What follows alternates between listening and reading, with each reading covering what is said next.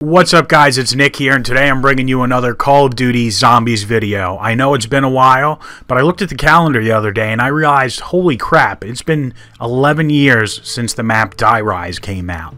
That was the second Easter egg that we ever did first in the world, and I figured, I did one for Moon a few years ago. It may be fun to share some of my memories for Die Rise now that we're at 11 years. And so in this video I'm going to talk about some of my memories with the Easter egg steps, solving them, some of the people that I solved them with, streaming, the map itself, and then also I've got a couple things to share that I never talked about before, so I look forward to sharing those, and I find them interesting. Maybe you guys will too. To give a bit of context leading up into Die Rise. So Die Rise was the first DLC map for Black Ops 2. The first map for Black Ops 2, TranZit, had come out back in November, and a couple of me and my friends had actually gotten the game early. So back in the day, you could do that.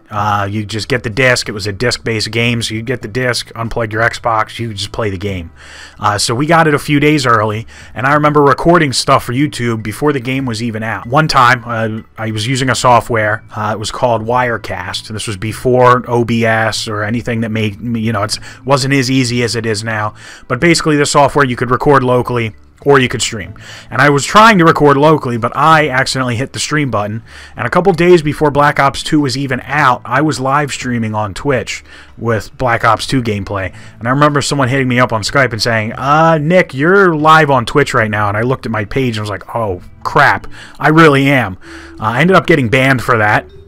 Temporarily, I emailed Twitch. They very quickly were like, oh, we got you. Totally honest mistake. You're good. I think they left me banned for like a week, and then I was unbanned. They didn't remove my partnership. It was no big deal. But man, I was really embarrassed when that happened because now everyone knew that I'd kind of gotten a head start. But I wasn't the only one. We were working with some other friends, and the people who ended up doing the TranZit Easter Egg first, like Champs Bailey's, Javino, Starburst, and MC Sportshawk, they were also playing it a bit early, and because we were all sharing information, we were kind of like neck and neck. So I remember a bit after TranZit came out, I think the game was live at this time, but not for long. We actually were on the final step, and it's a step where with the Avogadro under the radio tower by Notch, you're supposed to throw a QED or some sort of electrical weapon at him, get him under the tower. That's the last step, and the Easter egg's done. Well, I was the person with the electric weapon, and I screwed that up. I missed him. I couldn't hit him at all. I screwed it up. We find out like 20 minutes later, oh, the other team just finished the Easter egg. So we didn't get that one first because I couldn't figure out how to throw the damn electric device. Flashback. A tunnel of light. I'm red. I'm red. Turbine. Down. Where is he? Where is he? Wait, someone pick up a turbine. He's here. Yeah, he's here. Zombie. I'm down. I'm trying. I got. No.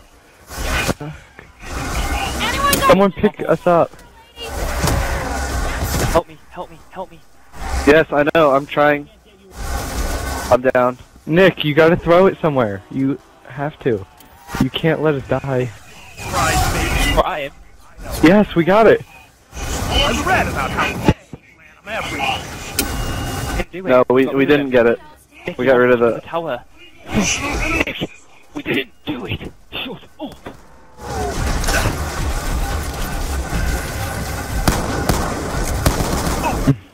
I out of bullets. Hello. Who's responsible? Should have threw the EMP grenade away from him, not at him. So we played the game for a while, and Black Ops 2 was fun. I wasn't a huge fan of TranZit, to be honest with you. I just didn't like the drastic difference that it was compared to older Zombies maps. So I remember just going back and playing older Zombies, honestly. Black Ops 2 had gotten me ready to go for zombies, and I just went back to Black Ops 1 for a bit. By the time Die Rise came around, we were very excited for it. Treyarch teased it well. It was very intriguing map and very suspenseful to figure out what this map is going to actually be like. And I remember playing it for the first time. It was, just like with Moon, I skipped school. I think I was a senior in high school, so senior year, a few months before graduation. It's not a big deal. But I remember getting up at 5 a.m. Eastern, playing the map the first time alone, I think, just to jump in because, back then Xbox was so slow that You know, you'd have to wait for it to appear in the store, the DLC, then you'd have to buy it, wait for it to download. Hey there, it's me, and there's one more card I wanted to pull out of my sleeve. In fact, you didn't even need to buy the map. If you worked for a company like Circuit City or Best Buy, you could get a promotional code, or you could get it through Twitter or other social media. And if you had that promotional code, you could download the map off the Xbox store a good 6 to 8 hours before it released to the general public, giving you a free good head start. I remember some people, it was taking a while for them to download it, just from so much demand. So I remember jumping in and playing it, and immediately being so taken aback by the verticality of the map. I knew they had announced that beforehand and talked about it in promotional videos, but I didn't realize just how vertically challenging the map was going to be. So Die Rise was kind of hard at first, getting to learn the map, because you're so used to playing zombies on this two-dimensional plane, and then all of a sudden, you know, this third dimension of verticality is added to the map that can really throw you off. But shortly after downloading the map, I think I was in another game with a couple friends. We're just getting used to things, and actually a Treyarch developer joined our game. This person worked for Treyarch, was employed by them, and kind of, I think, wanted to show off that they knew a bit more than we did, because obviously they had already been playing the map for a bit. I won't say who this person is, but they since moved on from Treyarch, you know, totally different. They've just moved on. They're out of the game industry entirely. It's been a decade, so it's not a huge deal. But they didn't show us anything about the Easter egg per se, but if you recall, on TranZit, there was a nav card, a tiny little chip that could be picked up outside the diner, or sorry, outside the bus depot at the spawn area. Well, the nav card was in a similar area on Die Rise. Our buddy joined the game. On Black Ops 2, you could do that. I kept my lobbies open because I had a pretty well regulated friends list, and so you could just join mid-game. And he did that. We're like, oh, what's he doing? He's over there spinning around and jumping and shooting. Well, he was showing us where the nav card was. We figured that out. We go and pick the nav card up, and he disconnects. He didn't have a mic in. We're asking him questions. Nothing. Just no response. So he basically joined our game, showed us where it was, and then left. I was kind of a bit baited by that, because I was like, oh, if he showed us where that is, he's going to teach us how to do the rest of the Easter egg. That wasn't the case. Getting into the Easter egg, from my information, and I could have sworn it was shorter, but the evidence points to the contrary. Die Rise came out on January 29th, and my Easter egg guide was posted on the 31st. And I remember editing that guide pretty late at night, so it almost took 2 days to solve the Die Rise Easter egg. And going back and looking at the steps of that Easter egg, there is so much that makes it seem simple, but at the same time it's not, because you got to remember it's a lot of trial and error. And while there's all these different ideas getting put in the stream chat, and people are sending you things on Skype and all of this, you just want to try everything. And so because of that, it can be difficult to get progress. We were talking with other teams. I know especially MC Sports Hawks groups with like Javino and Bailey, Champs Bailey's on Starburst. You know, we were definitely talking back and forth a lot. And we had people that we were playing with over the few days, like Vosti, who helped me with Wirecast and is the whole reason I could stream in HD. Snorkel, Crazy Guy, Mujibbles, Das Bernie. The final team I ended up finishing it with was Liam for the Winter, Talixian, and Prestigious Key. And I think Prestigious Key is actually still a YouTuber. He's got a full career out of this, which is great. But we spent several days working through these, and some of the steps, they seem so simple looking back, you know.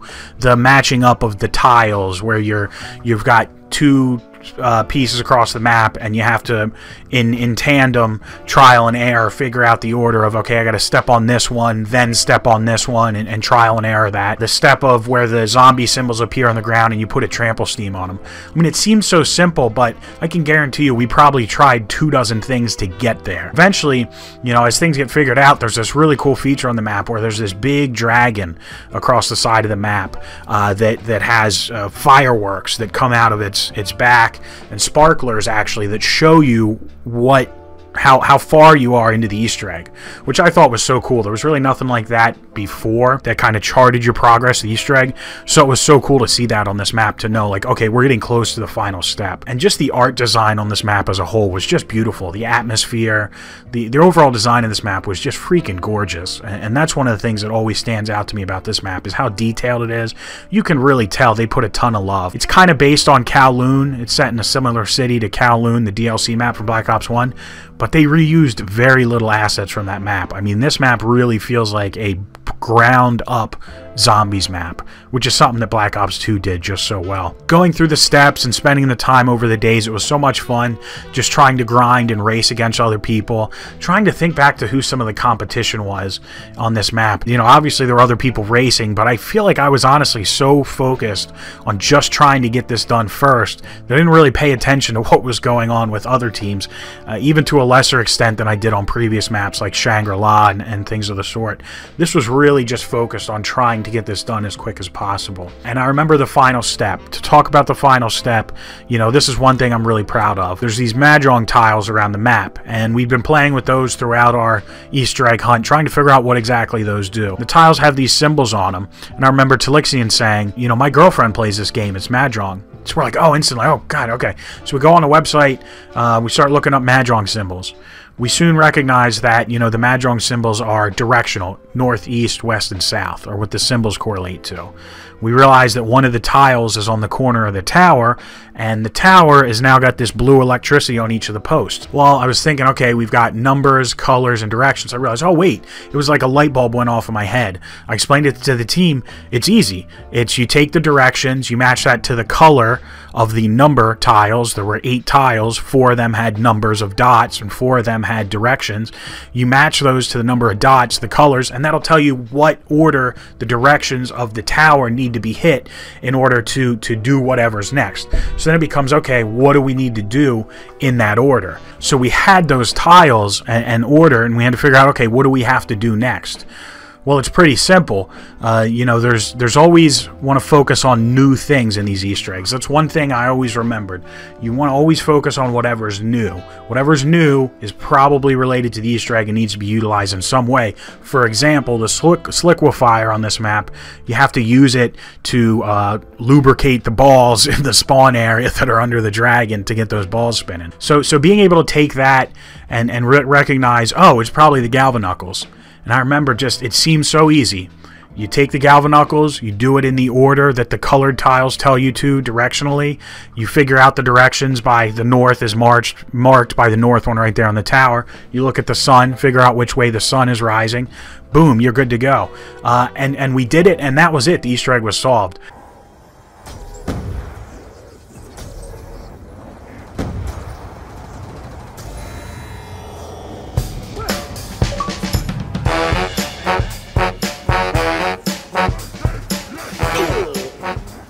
I remember being so excited by that final step because it just felt so right to figure it out within our team, within our group, and just put it all together. It's so simple in retrospect, but that was really empowering at the time. And one of the first moments in Zombies where it just felt great to be able to take full ownership and say, wow, we as a group solved this. This is incredible. We're the first. And so we solved it first. I remember that night staying up very late, maybe 10, 11 o'clock, which at the time was pretty late. I used to wake up to go to school at 4:45 in the morning. And staying up that late to put the Easter egg guide together. This Easter egg guide was different because I didn't record the actions as we did them from the live stream like I'd done previously. What I actually did was just live streamed and wrote the steps down and tracked everything. And then I went back into theater, which was present in Black Ops 1 but was greatly enhanced in Black Ops 2. So I went back into theater and took theater clips from our playthrough and used those to build a more professional looking Easter egg guide. And I think it comes across really well in that video. And so I'm happy with that, but it was just a different way of making that guide, and it took more time to have to overlay the steps in the video and edit all these little clips together that I had taken to overall put it all together. I remember going to bed that night just exhausted because all I'd been doing over those few days was just playing zombies. I want to say that I had skipped one day of school and then gone to school the next 2.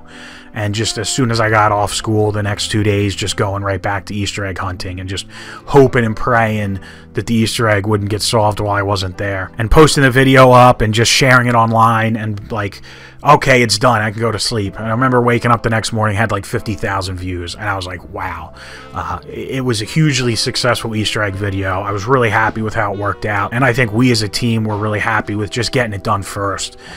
You know, like I said earlier, the second Easter egg that we ever did, first in the world, and that just kept the momentum rolling, you know. Once that happened, I was really hooked through the rest of Black Ops 2. There was no looking back. Come hell or high water, I was going to try and be first in the world on every single Black Ops 2 map. But Die Rise is very fondly remembered by me. I don't think the map has great replayability because of the verticality challenges, and it requires such a unique approach to play it. But the map itself is beautiful and sets up a beautiful atmosphere, and I still go back and play it every once in a while. I do that with most of the Zombies maps, except for 5. I go back and play most of those every once in a while just because I still love them so much. One other thing to throw on, in my Easter egg guide, I had put a directional guide that basically only had, you know, directional letters NESW over the tower, meant to help people see on the tower which direction is which. Well, a few days after my Easter egg guide came out, Rooster Teeth made their own Easter egg guide, but they used my directional guide, my image that I had made to show the directions of the tower on my guide. And I remember thinking, well, they used my image, what the hell, let's see what happens. And I submitted a copyright claim on Rooster Teeth, claiming that they had used my assets without permission, which is true, they did. They never asked me, never reached out, nothing like that. But yeah, Rooster Teeth had a copyright claim from Nick That Gaming Show for several days. Their video was down, per my claim. I think it was just a bit of brash arrogance at the time, just to see what I could get away with. A few days later, their lawyer emailed me and said, we're submitting a counterclaim. This is not, you know, this is fair use. This is not us using your copyright. It's a picture. And so they got their video reinstated by will of, yeah, I can't dispute it. I had no legitimate dispute, nor assets or resources to dispute it. But that was funny to think back then and after Die Rise and think, yeah, there was a few days that Rooster Teeth's Easter egg guide wasn't available because I decided I wanted to see what I could get away with in terms of striking down YouTube content. But yeah, just wanted to share some information and memories about Die Rise. You know, it's been 11 years, and I love looking back on this. It's such a fun time, and just sharing my, you know, firsthand memories and knowledge. I'd love to hear some of your guys' memories of Die Rise down below in the comments. You know, were you Easter egg hunting Die Rise back then? Were you playing it on launch day? Were you watching someone else stream it? Were you following along? Love to hear your overall memories and thoughts of Die Rise. And if you've watched this video, I hope you enjoyed it. Maybe found some insight, found my musings mildly entertaining. But thanks for tuning in, and maybe I'll be around soon doing another retrospective. I love thinking back and keeping my memory greasy when it comes to these things. So thank you very much, and I'll see you in another video.